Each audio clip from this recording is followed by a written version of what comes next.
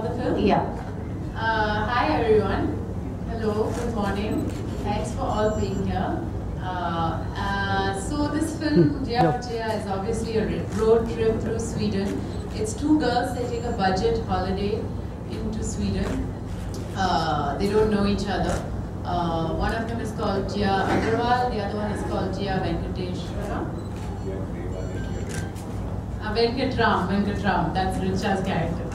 And yeah, so they go on this road trip. They're obviously very, very different characters. Richa is very loose, very uptight, very serious and stressed in life. My character is a little bit outgoing, wild, wants to live in the moment, and I think the whole movie is about living life. Jia-aur-Jia ke beech mein. People should know girls in India take trips together. They book holidays. Sometimes they go for solo vacations. Sometimes they go in a big group because it's unsafe. Sometimes they go for bachelorettes or whatever. So in this case, these two girls have picked a budget holiday, and that's why they have to become partners with each other. So it's really Yes. What has she taught me?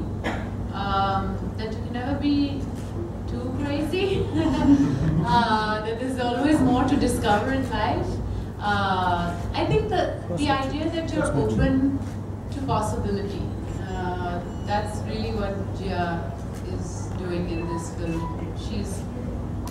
She's valuing every single moment that comes her way. And in Sweden, he actually got an eye allergy.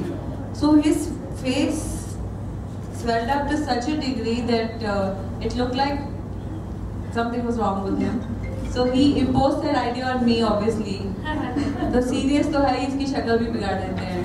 तो that's the thing that's inspired with, Yeah, and poor Richa, for 3 days of shoot in Sweden, she had this this stuff on her eyes. And